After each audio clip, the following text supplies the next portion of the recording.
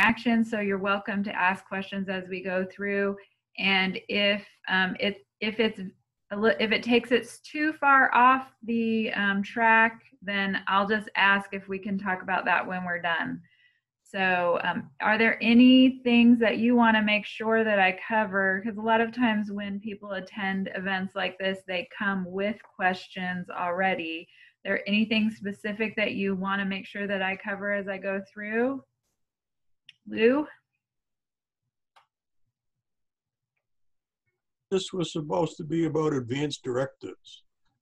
Yes, we are going to cover advanced directives. So that's really what you're most interested in, Lou?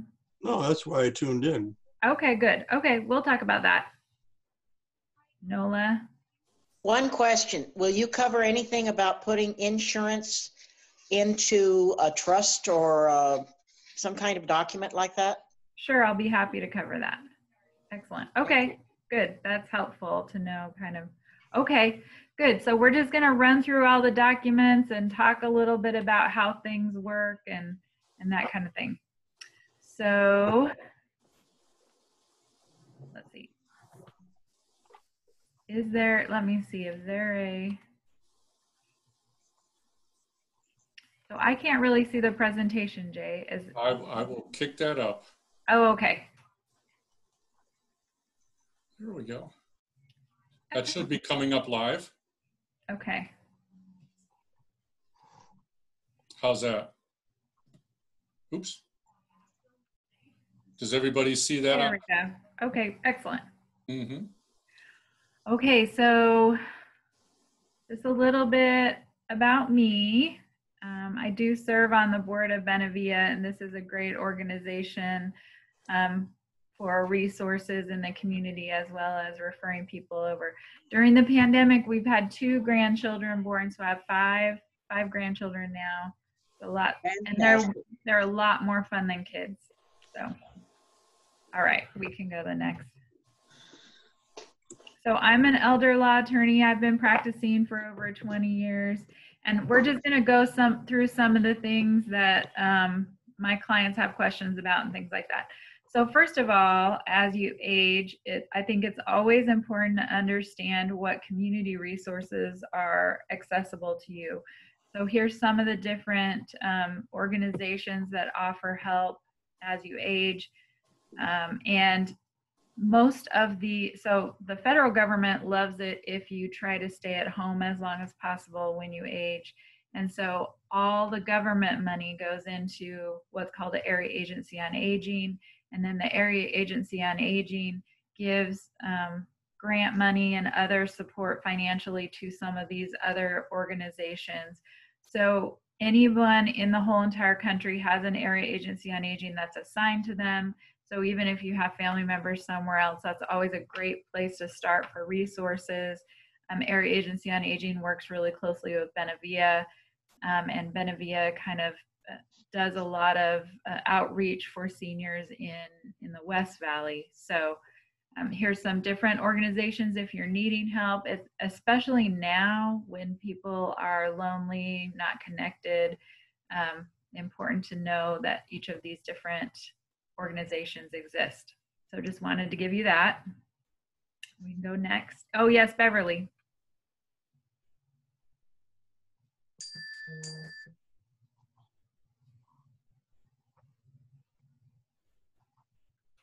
Can I unmute you?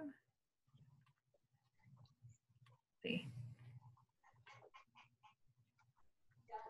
Jay, can you? Oh, what is the Foundation for Senior Living?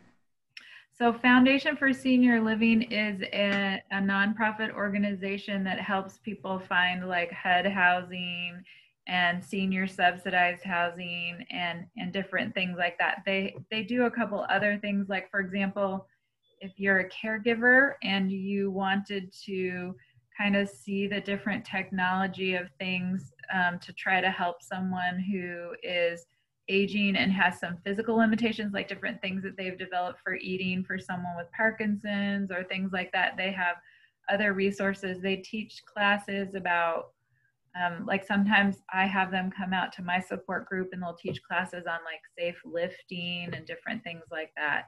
They're a really great organization. NOLA. Are they down in the southern part of the state or just up here in the Phoenix area? They support different projects throughout the whole entire state, but their main office is in downtown Phoenix. Okay, thank you. Sure. Okay, next. We'll go ahead and talk. Sorry, Lou has a question. Oh, Yeah. yes, Lou. Are there any state resources? So, so these are all local. Or state federal?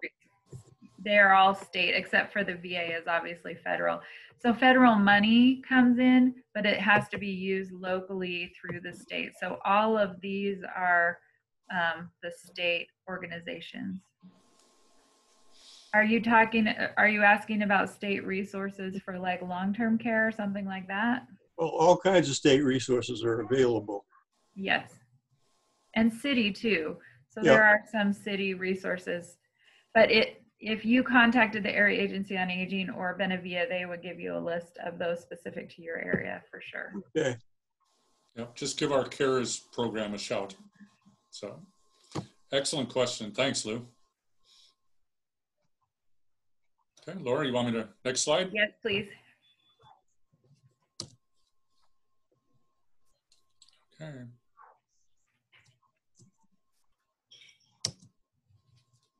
Oh, see, I knew it wasn't going to cooperate. You could have brought your hammer with you. I'm so glad that I'm not in charge of that because it usually doesn't work for me. I had to use my thumb. So a lot of times I have people come in and they'll say, you know, I don't really want to do that yet, or I don't want to have someone be in charge of my decision making.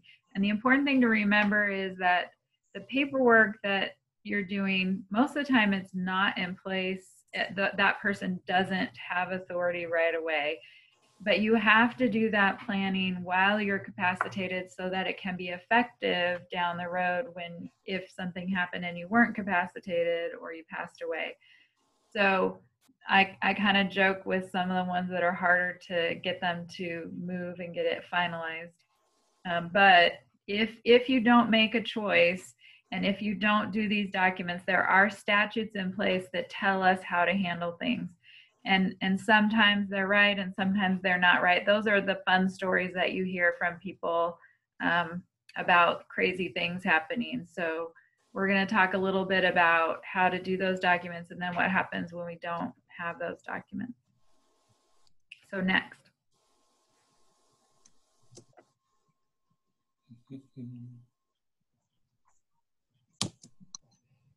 Yes. My thumb's not working.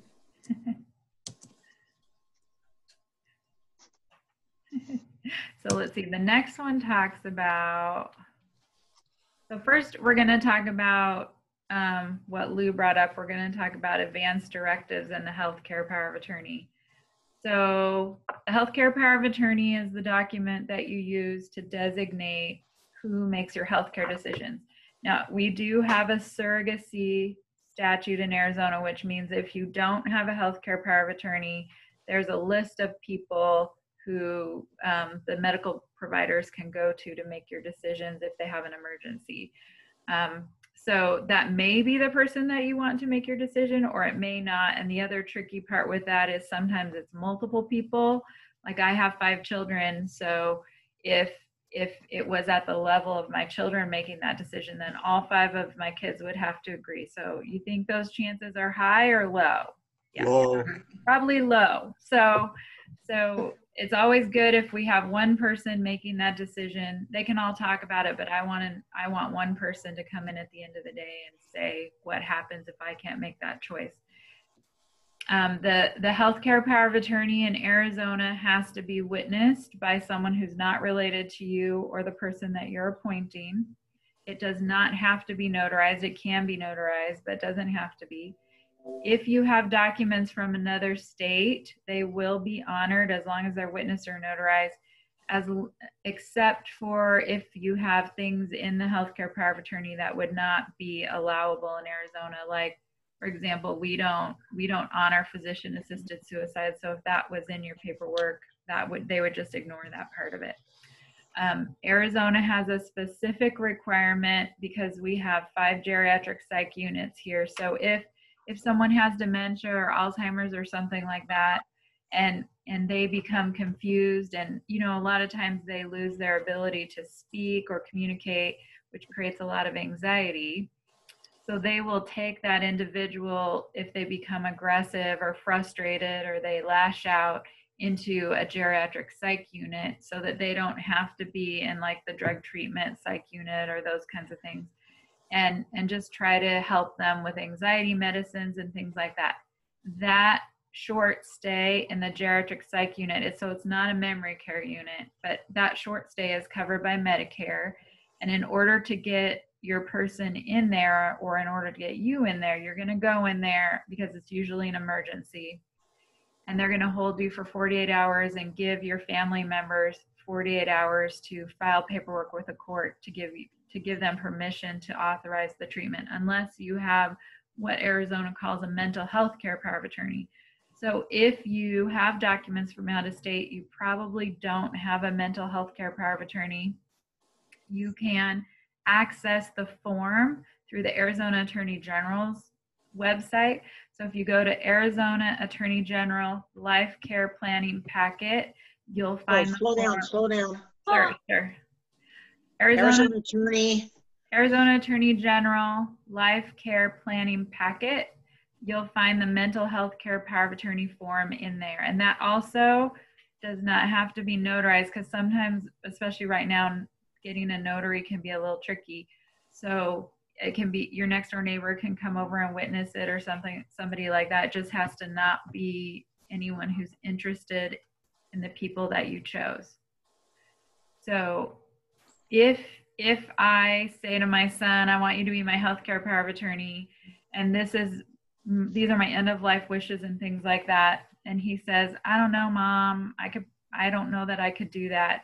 What should I do? Change my healthcare power of attorney person, right? So it's super important to make sure that when I review what I've chosen or what I want with that person, and my physician, that they understand what I want and agree that they can follow through with that. Did you have a question, Lou? That's not a question, it's an observation. The Secretary of State has a provision where you can actually store all these things with them, and you can give out the password, and it's You're going to steal my presentation, Lou. Oh, okay, you knew that? Okay. But Lou's right. He's right. And that's a super important point, that a lot of times, in fact, every day I get an email from the bar asking if we have documents for different people. And so, especially healthcare documents, because that can be an emergency. So there is a free storage through the Secretary of State's office. So if you have the documents, you send a copy into them. If you search through the Secretary of State's, there's a tab that they have called registry. You just print that little registry form out, send it in. They'll send you a card. Now, there was legislation passed last year, and funding just started this year to actually build a platform so that registry would be accessible to the first responders and to all the hospitals.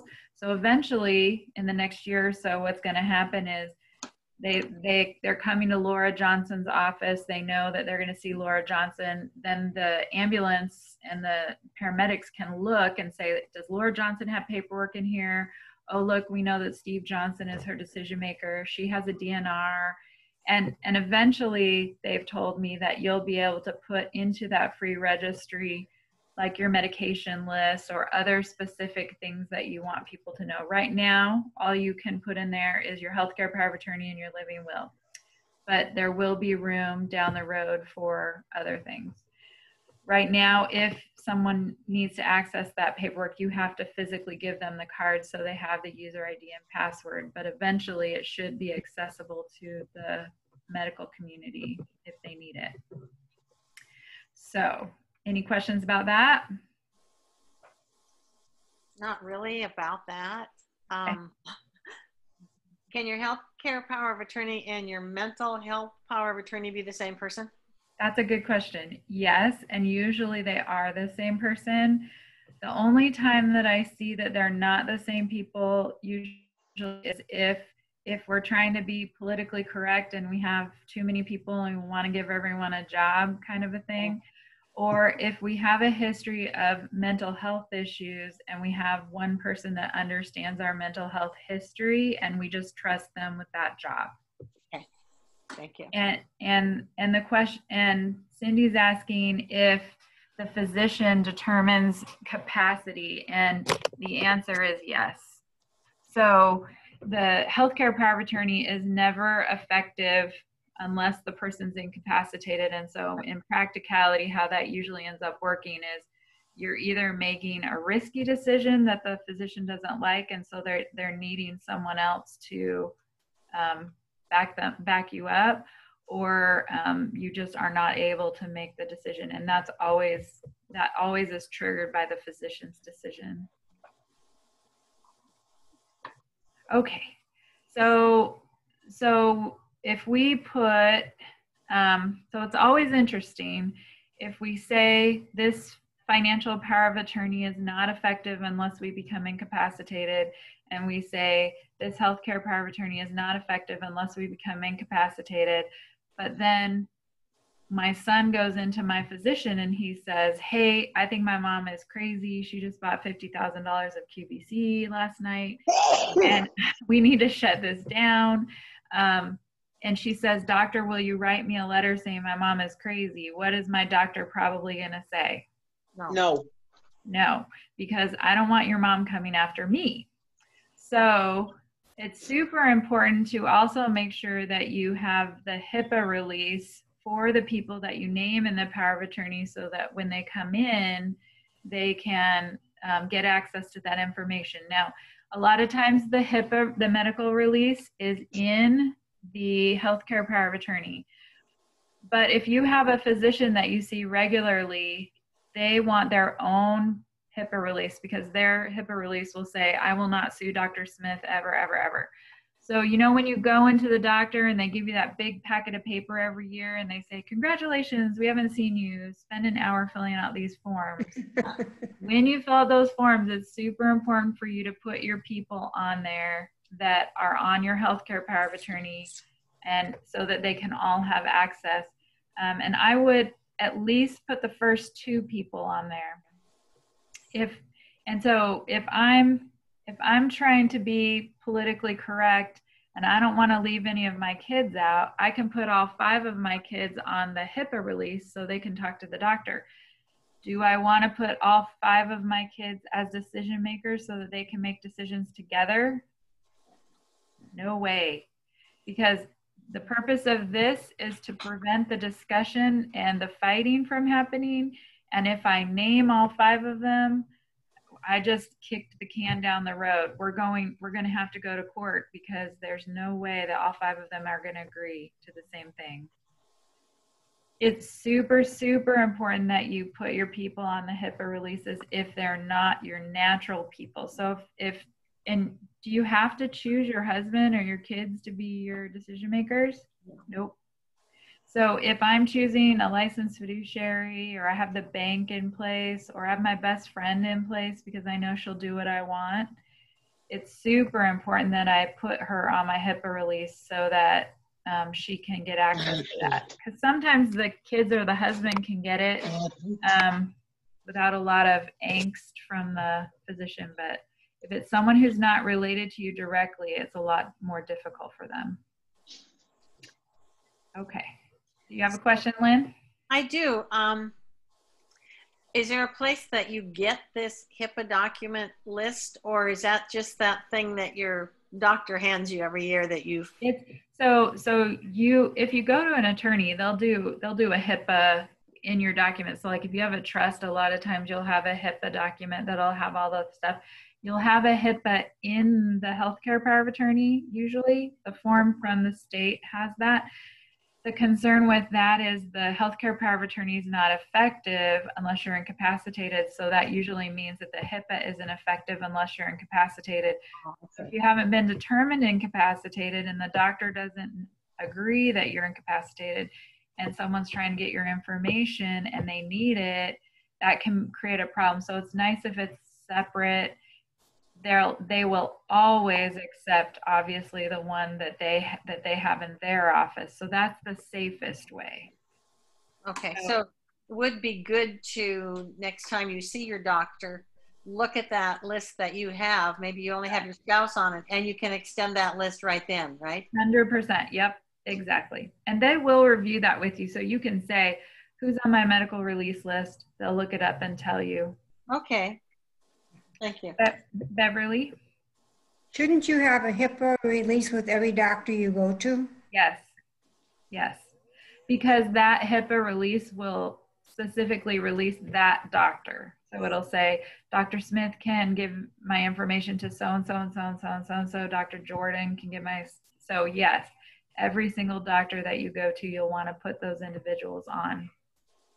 Good questions, ladies. Thank you. Okay, next. So this is one of the terms, one of the legal terms that often gets confused. So a trust is often called a living trust. Yeah. And then a living will, those two terms often get confused. But the living will is the document that says, if I have a terminal condition, then I do not want these heroic measures taken to artificially prolong my life. So it's usually pretty generic, and it leaves a lot of discretion to the decision maker. But that's on purpose, because because I don't want to have a DNR, that's a do not resuscitate, because that says if Lora Johnson codes right now, don't call 911. And we don't want that because I might be fine. But if I had a terminal condition and if I was in a persistent vegetative state or a coma, then I want to let you know that I would not want these treatments. So most people start with the living will. If you then have a terminal illness or you have some comorbidities type things that you want to make sure that you're not resuscitated, then you can take the next step and do the DNR. The doctor has to sign off on that, and you have to post it on the wall. It's on a certain color of paper, and just so that they can verify that they talked with you about it. Now, if you have a very complicated medical situation and you have very specific things that you want treatment for and don't want treatment for, there's a new form out called a POLST, P-O-L-S-T, and that's on fluorescent pink paper, and it's actually a medical order. So they put it in your medical record and it follows you everywhere, and your doctor fills it out. They go through it all with you. Okay, so now that you have this condition, do you want us to do this? Do you want us to do this? Do you want us to do this? And so it's very clear in medical terms what you want and don't want. Because often the DNR is, they have to make a 5-second decision about resuscitating you or not resuscitating you. So if they're not sure if that picture is you, or they're not sure, they can't find the DNR or something like that, are they going to let you code, or are they going to resuscitate you? They're going to resuscitate you. And so the POLST will help a lot, because then all of that information is in there. If you have a DNR and you are a true DNR, doesn't matter what's going on, you don't want them to continue to treat you, you don't want them to start your heart again, you don't want anything. My suggestion would always be to try to work with a hospice, a really good hospice. I know Sylvia's on here. She works with Hospice of the West. We have, I think, about 150 hospices in Arizona. But if we work with the hospice, then we can kind of put a care plan in place to try to make it so that that DNR is honored and no one has to call 911, so that decision doesn't ever have to be made. People are getting resuscitated when they don't want to all the time. And I know Sylvia even has a story about that, even with her situation. So you have to take some really strong measures and precautions and to try to make sure that that DNR is honored. Yes, Lou.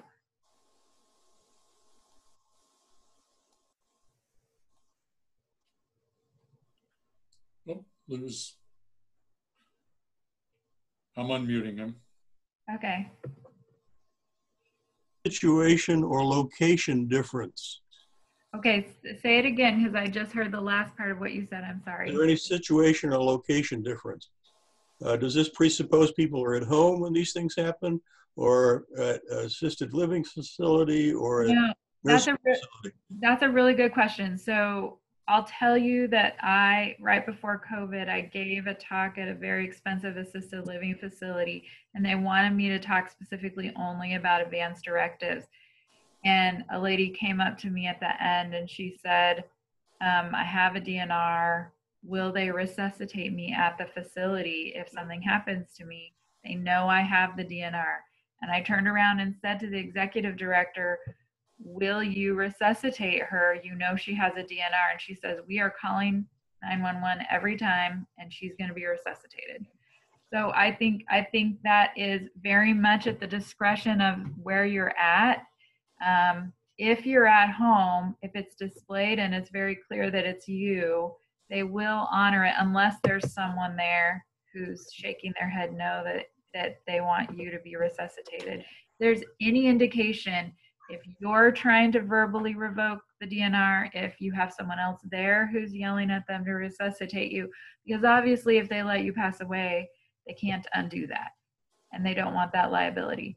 So you have to take some very strong, if you involve hospice though, then instead of calling 911, they can call hospice and hospice can react and work with you and have a plan in place and you don't have to do the 911 thing. Okay. Would that be true, Sylvia? She's on here. What does PULSE stand for? Unmute myself. Sure. You want me to talk or you want to talk Yeah, about go PULSE? ahead. If you are in an assisted living, independent living, at home, wherever you may call home, and you have a DNR and you are on hospice, you definitely will not be resuscitated. Excellent. We will honor that DNR and so will the community that you live in. So the only time that it becomes a problem is if you're on hospice and you have not chosen a DNR, you chose to be a full code, which has happened. And then we get called in and we immediately try to talk to the power of attorney at that time and ask them to please have the DNR, put the DNR in place. Do you know what PULSE stands? I was trying to look it up because I would guess. I got it. What is it?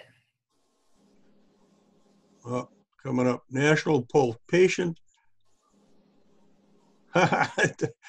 They don't define it either. I'm not sure it stands for anything. I think that was one of the tricky things with that, if I remember right. It does stand for something. I can't remember it either, but it is something that typically is only done with the physician and with the physician's office versus in facilities. Try going to Gunderson Lutheran in, I believe, either Eau Claire or Wisconsin. I think that's where PULSE started, was in Wisconsin. Okay. With Gunderson Lutheran. And there's a lot of Where's the raising hand? there's a lot of legislation in a lot of different states that honor that as a legal document. Arizona doesn't have a statute that does that, but there is a strong movement here, and there's a work group right now working on how to promote it, how to train the hospitals on it, all of those kinds of things. So they are familiar with it, they do know it, and it will be honored. So. I finally got it. Physician orders for life-sustaining treatment. There you go. Thank you. Hey, Laura, Nola has a question. Sure. Here's my question. I have a kidney transplant. Right now, I'm perfectly healthy, but I would like to get a DNR in my legal documents. How do I go about doing that? So if your heart stopped beating today, do you want them to try to resuscitate you if they feel like you would be fine? No, I want to go. No matter what. No matter what. Then you go to your physician and you talk about them with that, and they make sure that that's how you feel and that you understand what that means. Right. And then they will sign off on the form. If they don't have a copy of the form, let me know. There is a copy on the Arizona Attorney General's website that you can use, but it has to be on orange paper. Orange paper. I have lots of orange paper, so if you need it. Yeah, we have one on my husband. Oh, good. Okay. So I know what that is, but I've tried to get my primary care to do that, and she says no, she won't. So I'm thinking about going to my specialist, my kidney specialist, and seeing if he would do that. And is your husband, is he on hospice? Yes, he is. He's at a home. He has Alzheimer's. So the hospice usually will work with you at least to acknowledge that they've discussed it with. Is that true, Sylvia? Oh, yes. And we've done that. I know. I have a DNR for him. I'm talking about me. No, but for you as well. They'll usually facilitate yours too. Oh, okay, great. Yeah. I'll talk to the nurse. Because when they sign off, they're just acknowledging that you understand what a DNR is. Yep. So if you live, I'm sorry, go ahead, Laura. Go ahead. If you live in a facility that's either independent or assisted living, can't your primary doctor get one that you could put on your door and they would Yes. know? Yes, my point is just that a lot of assisted living facilities and independent, their protocol is they don't care if you have the DNR, they're still going to call 911. So if you're truly a DNR, if you work with hospice, sometimes they can kind of make that so that's not the protocol that the facility will call hospice, not the 911. So no one has to even make that decision. Right. Because I had hospice for my husband too until he passed on. And the nice thing is you have to medically qualify for hospice. So most of the hospices now have palliative programs, which are kind of pre-hospice. So you don't medically qualify, but you can still be hooked into them. And so that's a nice option too. So if you're not medically eligible, you can still kind of say, I want to work with you to make sure that my wishes are honored here, you know, and you can kind of they can help you put a plan in place. So in addition to the healthcare power of attorney, usually you have a financial power of attorney. So there are 3 powers of attorney in Arizona. The financial power of attorney is the document that says who can handle all of your stuff. Now this one can be effective when I sign it. So I could say, I want my husband to be able to sign for me. I'm still capacitated. He can sign for me. I can sign for me. Both of us can sign. Or I can say, well, I don't really want my son to be able to sign on my financial behalf. So when I become incapacitated, then he can be my financial power of attorney. So that's why sometimes people go to use financial powers of attorney and they'll say, we can't use this. And that would usually, a lot of times that's because the person has to go to the physician and get another letter saying this person shouldn't be handling their own finances to trigger the incapacity clause so that they can use the power of attorney. Banks do not like to honor powers of attorney because how many of you have heard stories about people misusing them? A lot. So they get sued regarding those all the time. So super important for you to be persistent when you go to use a power of attorney, because it's not unusual for the first time you go in to try to work with it that they say, you know, we don't take it, or it's not valid, or, you know, something like that. Laura? Yeah. Most banks will have you do their own power of attorney documents or signer on your account, and that has to be notarized as well. True. Or witnessed. Because if I go into Chase Bank and I say, look, here's my power of attorney for my mom, will you put me on her account? They would much rather, for liability purposes, have my mom come in, sign that power of attorney in front of them, make a judgment call about, what's going on, or if I'm trying to steal all her money. So they'd much rather have her come in and sign a power of attorney that says, Lora Johnson can be on my account at Chase Bank, and I will never sue Chase Bank if she takes all my money and goes to Mexico. But here's the problem with that. If I'm incapacitated, and that's the reason she did that power of attorney, and now I'm trying to access to pay her bills, you've got to accept it. So they will accept it. You just have to be persistent. And in Arizona, that document has to have one witness and a notary.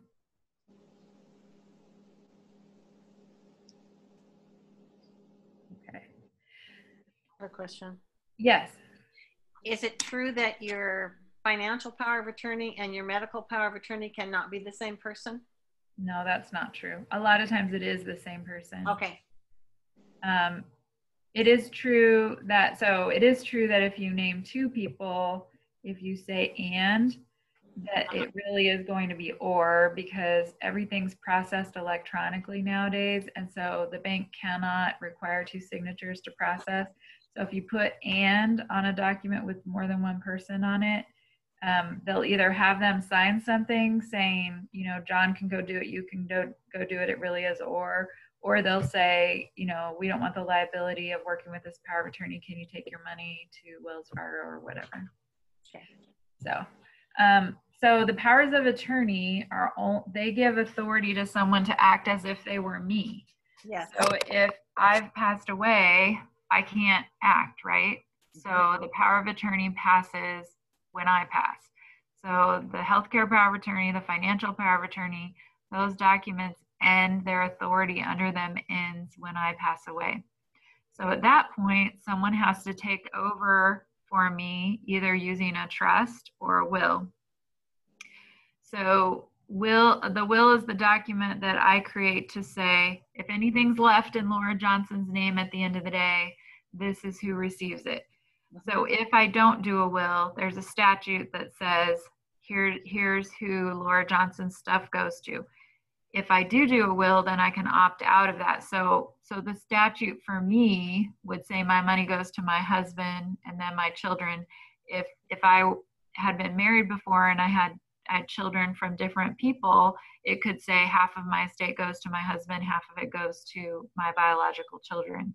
So maybe I don't want that. Maybe I want it all to go to my husband. So then I do a will saying all my stuff goes to my husband. Then when I pass away, anything that he's not on as a joint owner or anything that he's not on as a beneficiary comes through the will and goes to him. So it's really important to remember that, because if I name someone on an account specifically as a beneficiary or joint owner, and then I say something in the will about that account that's different, the beneficiary designation always takes precedence. So I'll give you an example. So I had a man who was in he had lost his wife, and his really good friend had lost her husband, and they kind of supported each other through that process, and were there for each other. So after a while, they started dating. He had 3 children, and he had a lot of health issues. So she helped him through all that for several years. He sold his house. He asked her to marry him. They were really excited. He put all the money from selling his house into his bank account.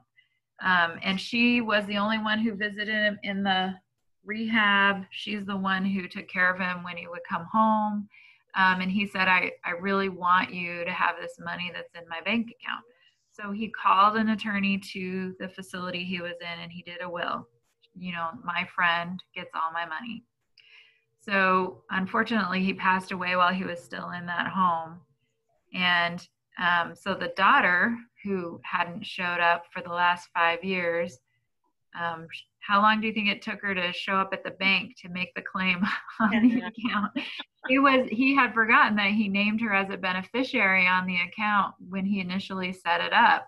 So that takes precedence over what he put in his will. So she walks in, takes the $300,000 and walks away.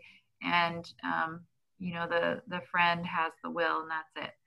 So it's really, really important to make sure that the will matches what you've done on the actual accounts with those actual companies. It's also important to remember that if you put a joint person on something with you, so like if I go in and if I put my son on my bank account with me as an owner, he owns that account with me. If he gets in an accident, if he starts filing for divorce, if he owes the IRS money, that bank account is his if he's the owner with me. If he's a signer on the account or a power of attorney on the account, there's no liability there, but that authority to sign on my account ends when I pass away. So I need to have a beneficiary if he's just a signer. So just important to know how that works. Yes, Luke. Mental health statement at time of signing. Yes. Is that something that you would recommend? I think it's a good idea because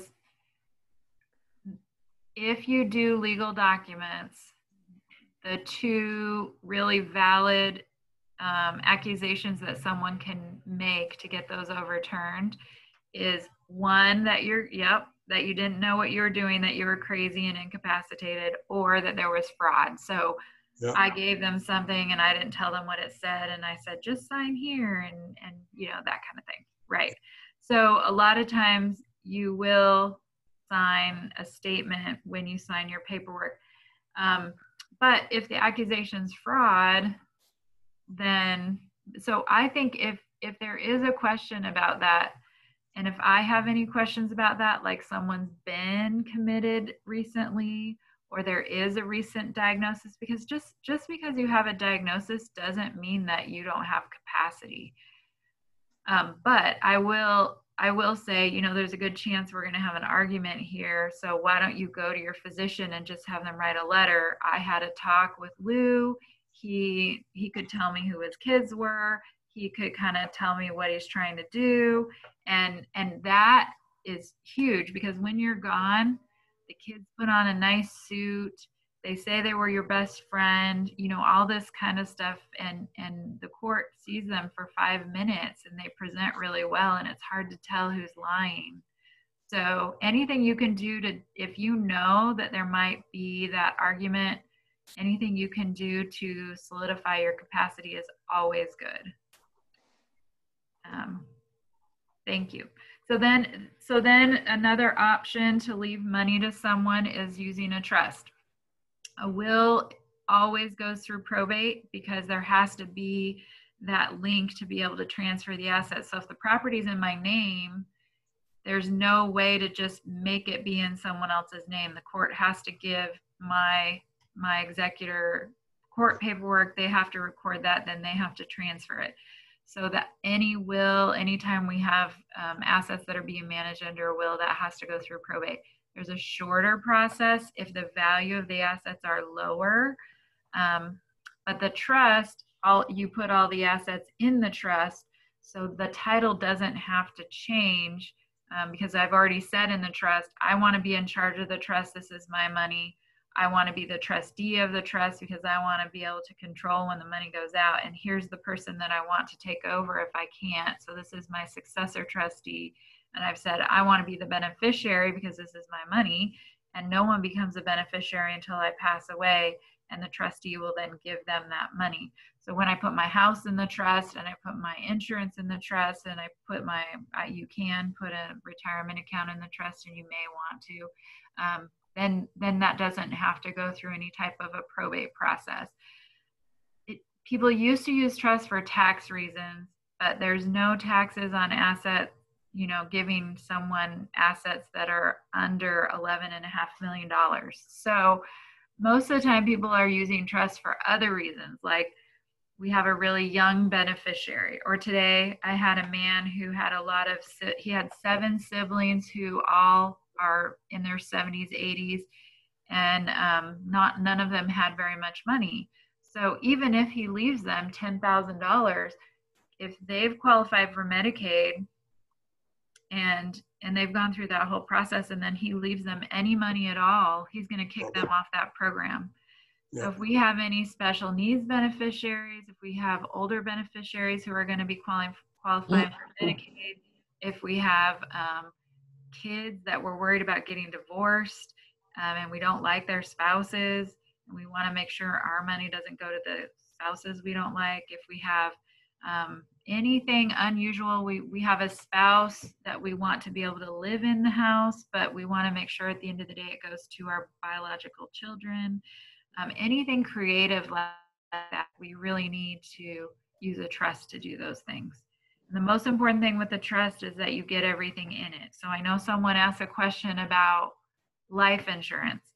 So most of the time, I think most attorneys would say that they want the trust to be the beneficiary of the life insurance policy.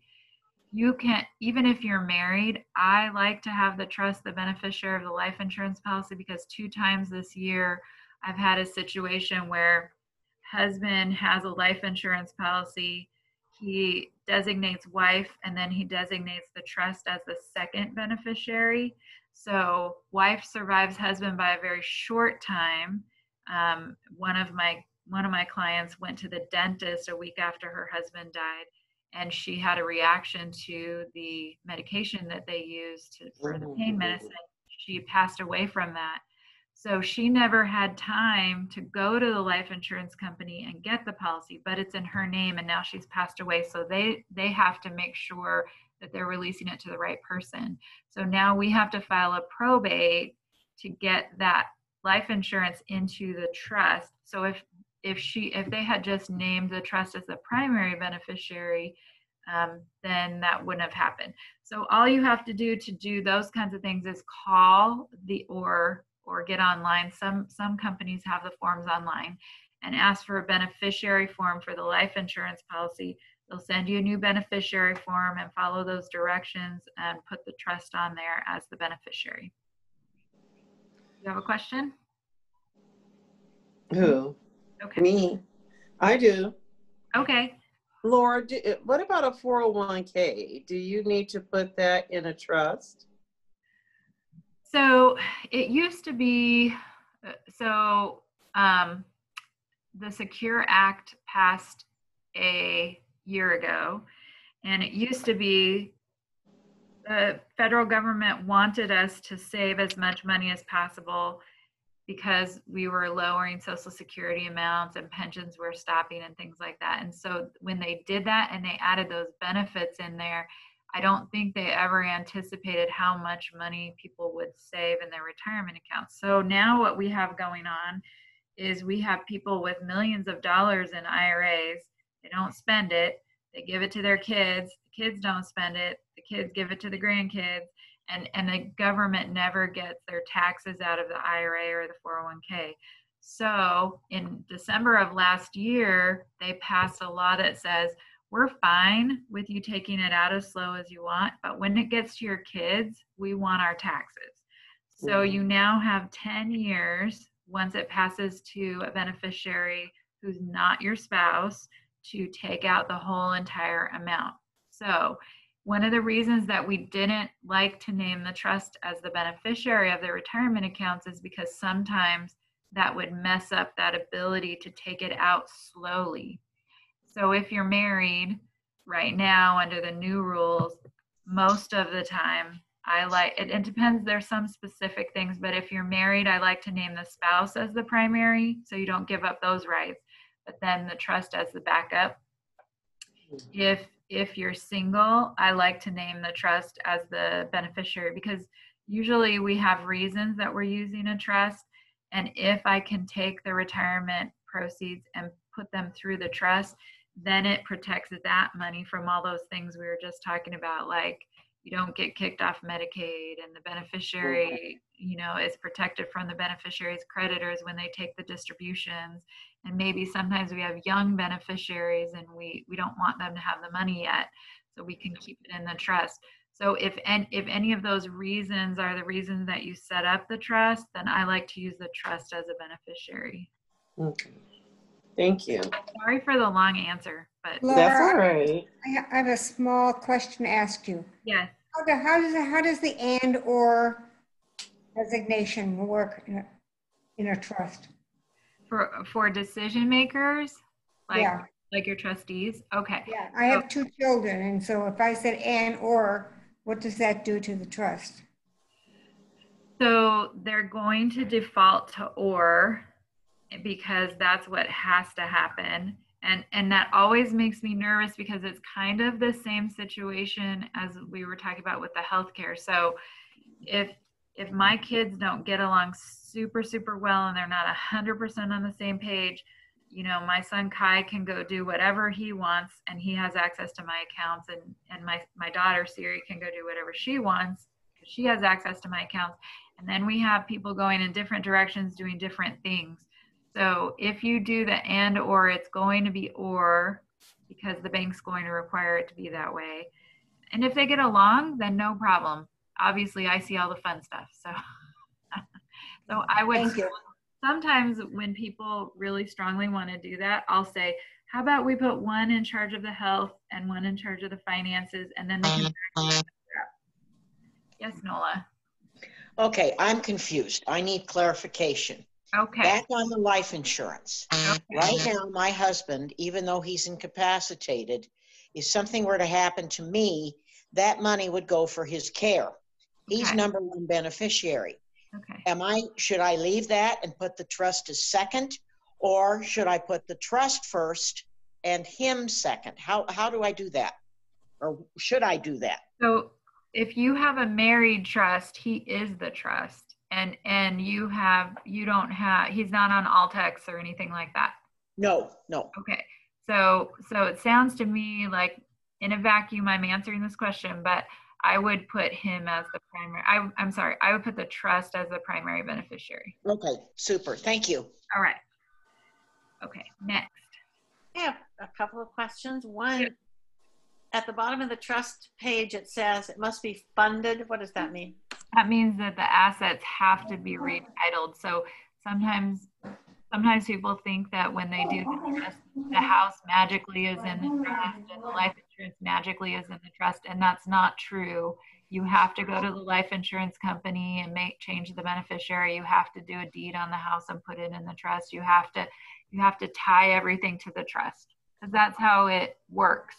Okay. Okay. If you have a will and you just have a will and you're married and everything that you have, IRAs, anything that you have, your house, everything is in both of your names, is it still going to go through probate when somebody dies? No. But sometimes that's not the only question. So that's why people use trusts. So sometimes if your goal is to get the money to the person, then you just name them as a beneficiary. If your concern is different than that, like I have an 80-year-old sister and she's on Medicaid and she can't get money, or I want to give money to my 5-year-old granddaughter, or I hate my daughter's husband and I want those, we have to use a trust to do those things. Okay. Those are to protect people. Yes. Okay. Thank you. Thank you. Okay, so just really fast, a lot of times people get nervous because they hear stories and they get scared about, they always tell me, I don't want to be the bag lady on the corner, and I don't, I want to be able to afford to pay for this long-term care situation. So always think about what you're doing and why you're doing it and things like that. And so with the Secure Act, before, we were holding on to our IRAs and our 401ks as long as possible, passing it to the kids who pass it to their kids. But now, a lot of times, our technical income might be Social Security and maybe a little bit of pension. So our income is low. The kids are still working. So if I don't take any of my money out of my IRA and I send it all to them, there's a high probability that they're going to pay a lot higher tax on it than I would. So I don't have to spend it, but it might be a smart financial move for me to be taking it out of the IRA wrapper and so that I can pay at my tax rate and not their tax rate. So that's a consideration that you always need to think about. If I'm getting required minimum distributions and I don't want those and I don't want to pay taxes on them, a great idea is to donate it to a charity. They'll take the required minimum distributions. They don't pay tax on it. Benevilla accepts those every year. One of the things to consider sometimes, in fact, I had this discussion yesterday. The son was worried because the dad had been put on long-term care benefits and the mom was aging and the only asset she had was the house. And he said, how about she just gifts the house to me? So one of the considerations, she can gift the house to him and put the house in his name. But she paid $50,000 for the house and the house was worth $300,000. If she gifts the house to him and he has to sell it to pay for her care, he's going to pay capital gains tax on $250,000 worth of money. If she keeps it in her name and he inherits it, or she sells it and then gives him the cash, there's no capital gains tax due. So that's just, and there's not a right or wrong answer. It's just a consideration that you have to keep in mind. You've heard of the 5-year look back. So it's always important to understand that if that transfer happens within 5 years of applying for benefits, and it's 3 years right now for the VA, but 3 years for the VA, 5 years for Medicaid, you have to disclose that asset and there'll be a certain period of time that that person doesn't get benefits. So it's not, they don't get mad at you, they don't slap your hands, you're not in trouble, but you have to disclose it, and then the penalty is assessed from the point that you apply, not from when the transfer was made. So if I paid for my granddaughter to go to college 3 years ago and I gave her $20,000 and now I go to apply for Altex, I have to disclose that and they say, okay, Laura, you need to wait 3 months because you gave her $20,000. I always want to be careful. Included in that are charitable gifts. So if I pay the state and the VA, consider me giving charitable gifts and like paying tithing or those types of things, consider that all gifts. So if I regularly pay tithing, that's a gift as far as they're concerned, and that's adding up for that 5-year window, and I have to disclose that down the road. Sometimes I'll have people give things to their kids just because they're nervous, and then they don't think about the kids' situation. So it's real, once the kids become the owner or that other person becomes the owner, it's theirs. If they owe the IRS money, if they're in the middle of a divorce, if their dumb kid goes and hurts someone in a car accident, that thing, that house that I just gave them is totally not protected because it's not their primary residence, and it is theirs. So that's always a consideration. And sometimes things happen where I want to do something. So I did have a situation where man lost his wife. He put his son on the house with him as a joint owner. He got a new wife and they decided they wanted to move. And so he says to his son, you know, let's sell the house. I want to move, you know, over here with her. And son said, no way. So half a house, is that marketable?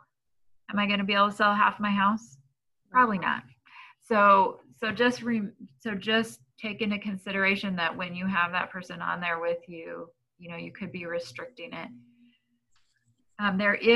You'll hear people say that you can't give more than $15,000 in 1 year. That's not true. You can give $11.5 million during your lifetime.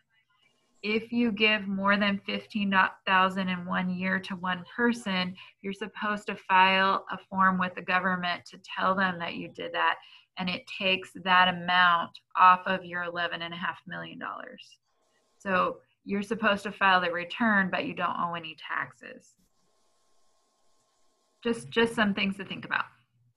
If someone doesn't do their planning, then we have to go to court. So if someone refuses to do healthcare documents, we go to court to do a guardianship. If someone refuses to do financial documents, we go to court to do a conservatorship. So these are what we call living probate. So the person is still alive and we need to take control of their assets. It's a really frustrating process because it's a situation of last resort and no one ever wants to be there if you don't have to be. The court does as good of a job as they can, but when we go through this process, the person who's incapacitated gets their attorney, you get your attorney, and the person who's incapacitated, their attorney has a responsibility to tell the court what they want, whether it's good or bad or it makes sense or not. So if my husband's mad at me because he has dementia and he thinks I have stolen money from him, he's going to tell his attorney that I stole money from him and he does not want me to be his person. So that attorney is going to come back in and say he doesn't want her. So then we're going to get a third attorney involved. And if we have a mental health situation, we're all going to be doing this in an emergency. So all the attorneys are dropping their schedules, the court's dropping its schedule, we're all trying to get into court. And how much money do you think that costs at the end of the day? Up to 80. It is not unusual just the first year to be $35,000 in attorney's fees. And the person who's incapacitated gets to pay all those fees. So yes. Who determines the incapacitation? So that's the treating physician of the person that we're saying is incapacitated. Or if they don't have a treating physician, we have to send someone in. So then you have the battle of the medical professionals, because sometimes one will say they're capacitated and one won't. And that's really fun. So super, and then one of the nice things about your legal documents, like if you do a power of attorney or you do a trust, you can say in it, this is what has to happen to show that I'm incapacitated. You have to get 2 letters from 2 different doctors. You have to go to this group of people and they all have to agree. You have to, my spouse has to say I'm incapacitated and 1 doctor. So you can pick what incapacity looks like if you do the documents beforehand. The other nice thing about the conservatorship is that you get to file, even if you're married, you get to file an accounting every year and the court looks at everything that money is spent on and you have to justify it, which is super frustrating for a lot of people. So the most important decision that you make when you're thinking about all of this is who your decision maker is, because legally they have to do X, Y, Z, but if Joey just got out of jail for stealing a bunch of money from his employer and I put him in charge of my finances and there's not a whole lot of oversight, what happens? You're in trouble. Joey steals my money. So make sure that you have a contingency plan, especially if you're a caregiver. There's a whole emotional thing that goes along with removing your spouse who has issues. You don't have to remove them legally. You can just get that letter of incapacity, put it with the documents, and they're automatically skipped, which is nice. Yes, Nola. What's the difference between a fiduciary and a conservatorship? Oh, that's a great question. Okay, so that's one of the things that so legally, the term fiduciary means someone who's in charge of your money for you. So when the bank has an account for me and they're holding my money, they are my fiduciary. If someone's acting as a power of attorney, they are that person's fiduciary. If they're acting under the will as an executor, they're the fiduciary.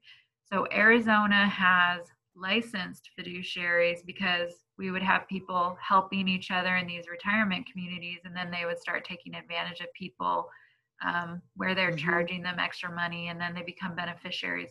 So the Supreme Court said, we want to be in control of that, and we want to make sure that that's happening on a up and up level. So we're going to license people who are not related to, if they're making decisions for someone else and they're not related to them, and they're doing this on a regular basis, we want to license them. So they go through a licensing process, they are bonded, and then you can hire them and name them as your decision maker or as your backup decision maker. So sometimes if I have an 80-year-old sister who knows me best and I want her as my decision maker, but I'm not sure she's going to be there, and I can put the fiduciary on as a backup, my sister can call them and say, I'm Laura's sister, I'm in charge, I can't get to Arizona, can you go check on her and help me navigate this? So the nice thing about that too is the fiduciary who's private and licensed doesn't make money off of your investments like a bank would if they were doing it. So they get paid by the hour when they actually do things for you. So they don't care if I have $5 million or $100,000. They're gonna treat me just the same.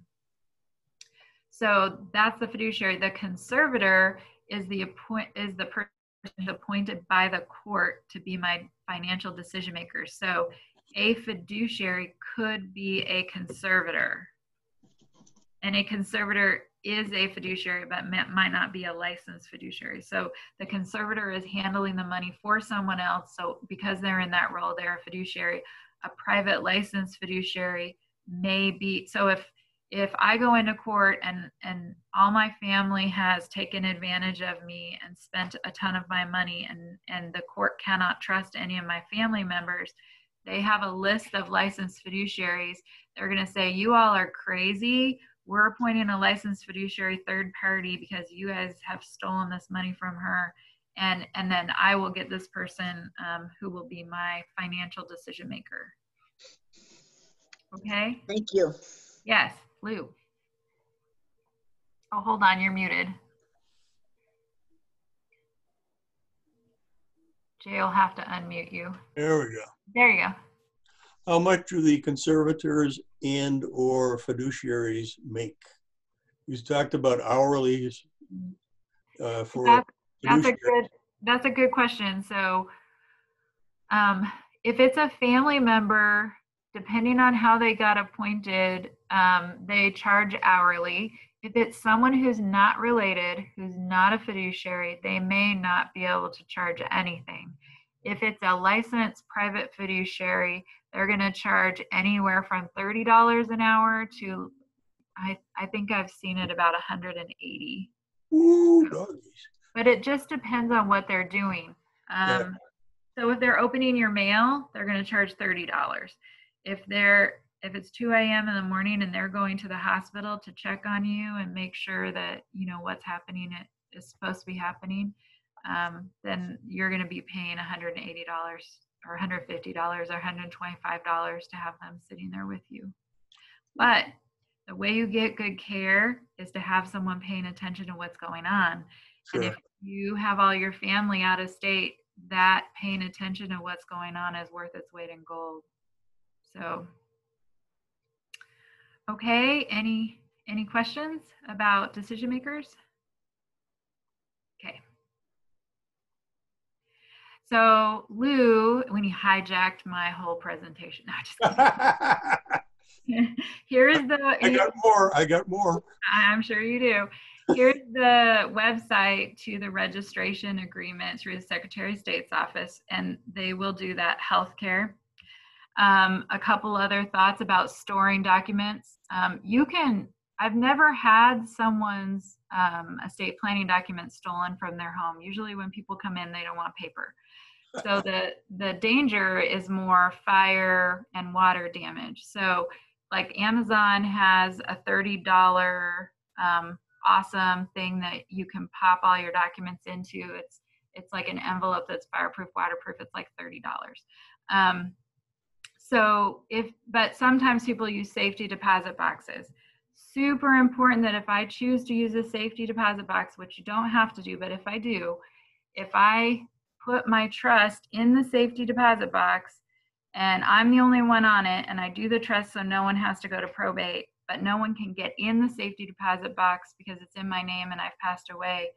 And now they have to go to probate to get into the safety deposit box to get the trust that I put in there because I didn't want to do a probate. That's a little counterproductive. So Make sure if you have a trust that the safety deposit box is in the trust so the trustee can access it so when the next person takes over, or add another signer to the safety deposit box so they can get into it. But make sure that they know where that person knows where it is and they can get into the safety deposit box. Make sure that you know that your person knows where your original documents are. And also, if you've worked with an attorney, it's a really good idea to give them the attorney's card so they can get them paperwork in an emergency if they need it. And sometimes documents disappear. So it's nice for your person to know who you worked with. So if something disappeared, you could get a copy of it. Giving your successor passwords can totally save the day. And if you're a caregiver, and even if you're not a caregiver, I strongly encourage you to put something together that kind of preserves your dignity and identity. And I call that a caregiver notebook. But if I hate the Beatles and I'm in music therapy and I can't communicate any longer, how do they know that why I'm agitated every single time they send me to music therapy and that lady only plays the Beatles? How do they know that I'm allergic to peanut butter cookies and that I hate them? Because a lot of times as we lose our communication with dementia or Parkinson's or things like that, our likes and dislikes are preserved and our feelings are preserved. We just can't tell people what's going on.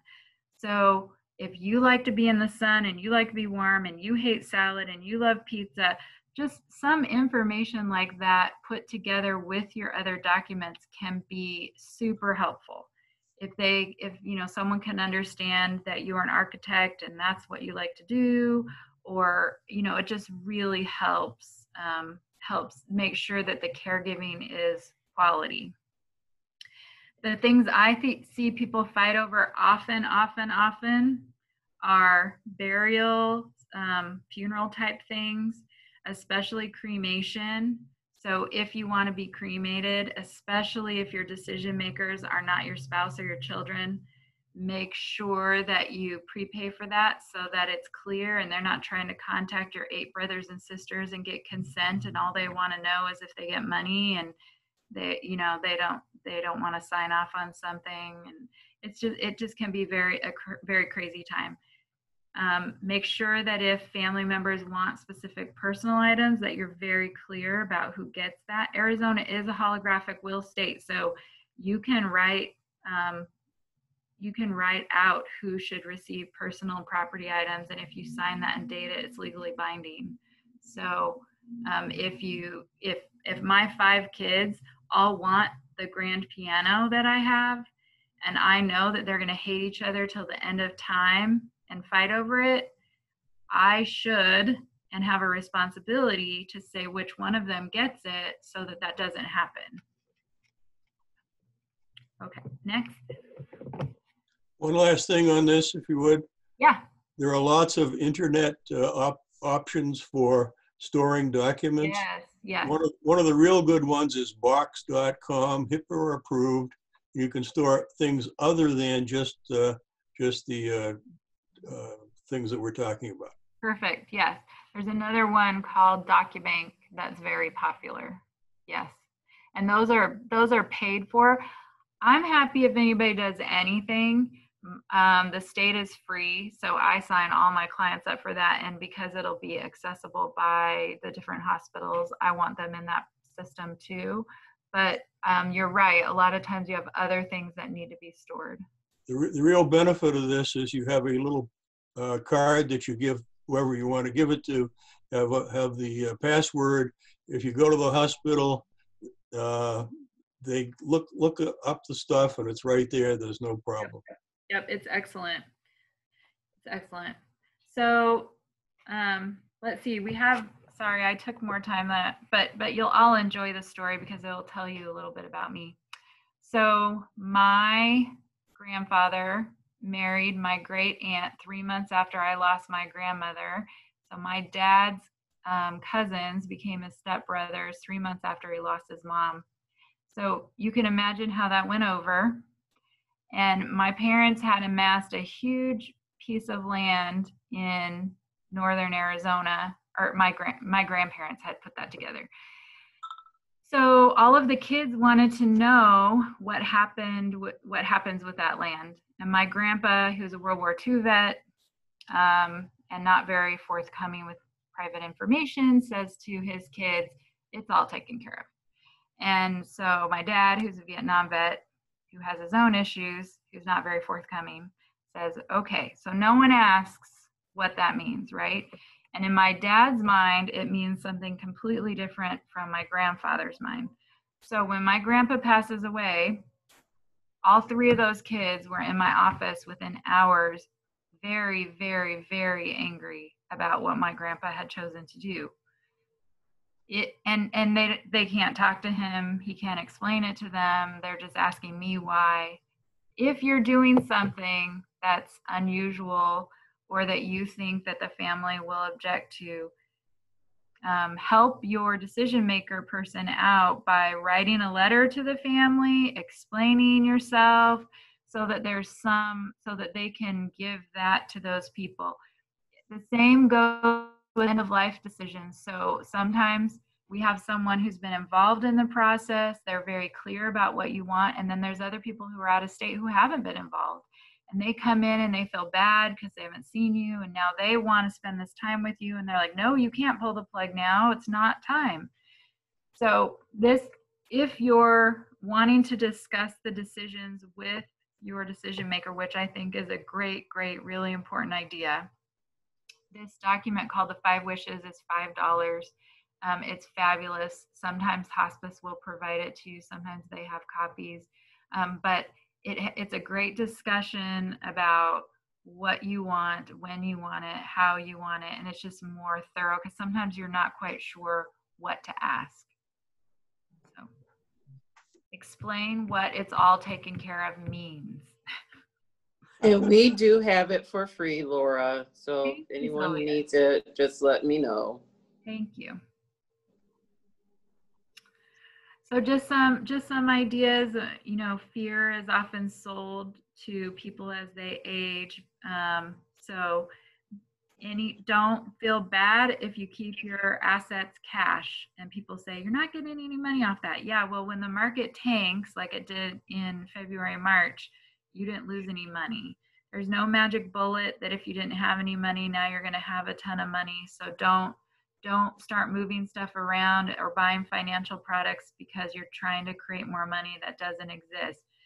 Go see an elder law attorney and really talk about what you need to do because you do have a lot of options. And Arizona is a great place to have long-term care expenses. Yes, no lie. I gotta go. Thanks, Laura, for everything. I appreciate it. It was fabulous to meet you. Same here. Bye-bye. All right. Don't be afraid to use your IRAs or reduce the IRAs or things like that. They're yours. In my experience, people too often live without what they need to get the money to the kids. The kids don't appreciate the money. They didn't earn it. They spend it quickly. It's a windfall to them. I'm not saying you can't give it to them, but use the money to get what you need, especially if you're the caregiver, to get some help. On the second to last slide, what did you mean by caretaker long-term care insurance?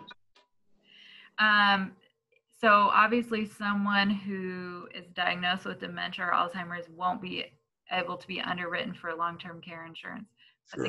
But the caregiver might want to investigate that because if your spouse isn't there to kind of help facilitate that, it makes it even more important to think about what the options are for you if you need a caregiver down the road.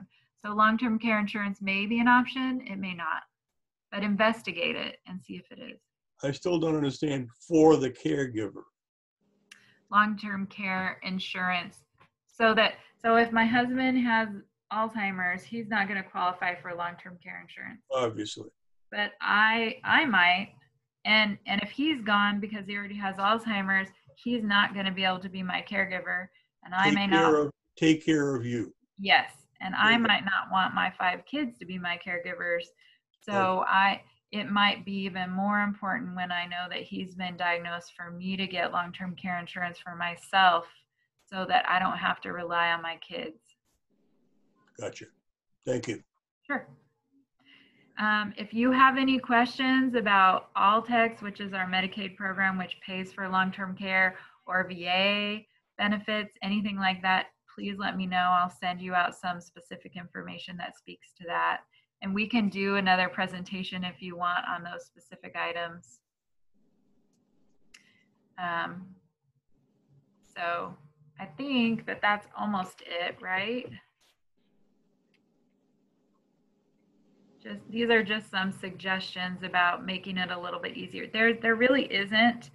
So if someone passes away and I have to step up and handle their, or even if they become incapacitated, there's not really a magical place that I can go to find out what they have. So in that notebook that I'm going to put together about what I like and don't like and want, like I really want to stay home. I don't care if you spend every dime. I want to, you know, please don't feed me pizza or whatever. I also want to put in there what my assets are, and I want to keep that up to date so that my person doesn't hate me because they had to spend a year trying to find all my assets.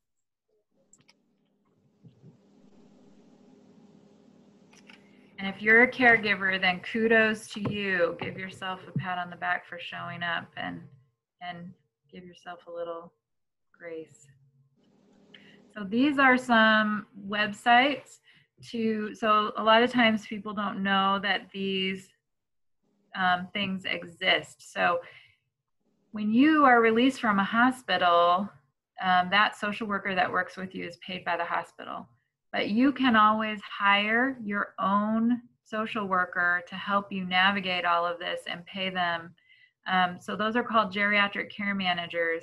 And especially in situations where people don't have family members in the state, I think they're just fabulous. And we have some really great ones in this area.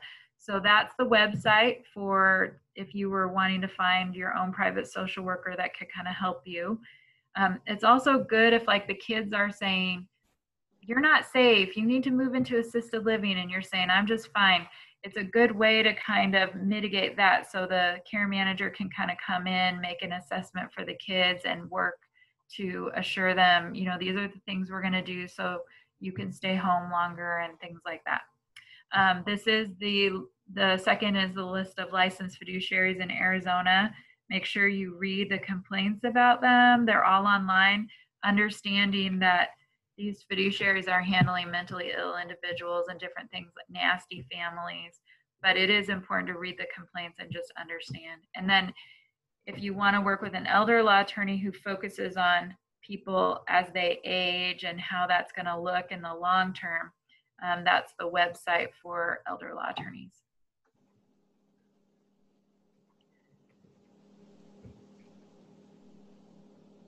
I think that's it, right? Thank you so much for your time and good questions. I hope it was helpful. And if you do have any questions, I really will answer them today or any other day. Looks like Lou has his hand up. Hi, Lou. Hello again. Your average charge for a simple trust? It depends. If it's new, and I'm going to be doing all the funding, and I'm going to be doing ancillary documents with it, like powers of attorney and things like that. If you're single, I only have to do one set of documents, so somewhere between $900 and $2,000. If you're married, probably somewhere between $1,500 and $3,500, depending on what I have to do. Thank you. Sure. Beverly has a question as well. Hi, Beverly. Oh, we're still muted. Hold on, Beverly. We're trying to unmute you. Jay doesn't really want you to have a question. No, I do. It's just being uncooperative. You can try to unmute yourself as well. Hi. Hey, your clicker finger needs work. No, underneath when you had the long-term care telephone number on I'm sorry, not the long-term care, the law attorney phone number. Elder law? What was that? It was half available and half not available. So this yeah. one right here? Yeah, could you give us Okay. the last one on the bottom? So it's www.NALA, National Academy of Elder Law Attorneys. So it's N as in Nancy, A as in Apple, E as in Edward, L as in Laura, A as in Apple.org. N-A-E-L-A. N-A-E-L-A. Okay, I got it. Thank you. Sure. And we have your phone number to call you though, too. Yeah, that last slide has my phone Right. number if you have a question. Right. Paul, you had a question? Yeah, it's the world's changing. I've got, in my case, my bills, most of my bills are automatically withdrawn from my bank. They don't send statements anymore. In the old days, you know, if somebody died, you just pick up the mail and you know where all their accounts and everything are. Yep, you're right. I'm trying to, I guess, get together a list of where my accounts are and maybe passwords for so my sister could log into my accounts. Fabulous. But I don't want that somewhere where like some bad person's gonna get a hold of it. So there are about, I know there's at least 15 or 20 really good programs or services that you can use to do that. Benevilla might have a list of those. If they don't, or you want some suggestions, let me know and I'll send you out some different websites you can look at. There's even apps on your phone now you can use that are lock safe systems that you have a master password that keeps everything, all your information in there. Okay. Mm-hmm. It's fabulous. And you're 100% right. When someone comes into me and they say, so-and-so passed away, what do? I have to look at them and say, okay, so put on your private investigator hat, start getting the mail, go pull their tax return and look at that, you know, and a lot of times something gets missed if they don't have a list like that. So just so you know, after a certain period of time, usually 2 years, the financial institution hasn't had any contact with you, they'll hand that account over to the state.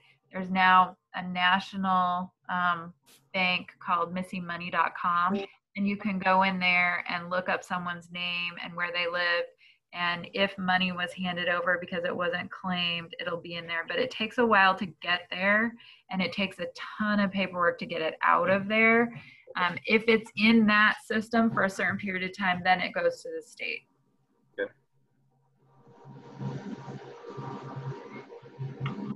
Well, thank you all for your time. If you hated the presentation, then Jay was in charge and it's all his fault. Maybe they'll fire me. But if you liked it, then I did it. Thanks. So, no, I'm just kidding. But I think Jay will have like an evaluation for you to fill out and make some suggestions to the group or something like that. So please do that so that we can make these presentations better. Some of the Zoom classes I've been to, like with the doctor's office and that, they will put on the website that you can print out the whole things that you showed us. Okay. I know that Jay will either send that to you, if he has your email. I don't know. He'll have to tell you. What we do is I've been recording this entire presentation. Mm-hmm. We'll have that. If you'd like, I can send you an email with Laura's presentation, if that's okay. Yep, Yes. that's great for me. Okay. Yeah, that would be fine. Follow-up information from Laura and her firm, some important information that we'll be emailing to you in the next day. Well, probably within hours, I'll be getting that. Okay. And if you have any questions, you know, if there's something else you need to find out about, or just give me a call and I'll get a hold of Laura, or we'll find the resources. And I think someone's waving at me. Kevin? Kevin, yeah. And if you have friends or family that need touch, or you know, especially during this pandemic, it's crazy. So please reach out to Benevilla. We have a lot of resources to help.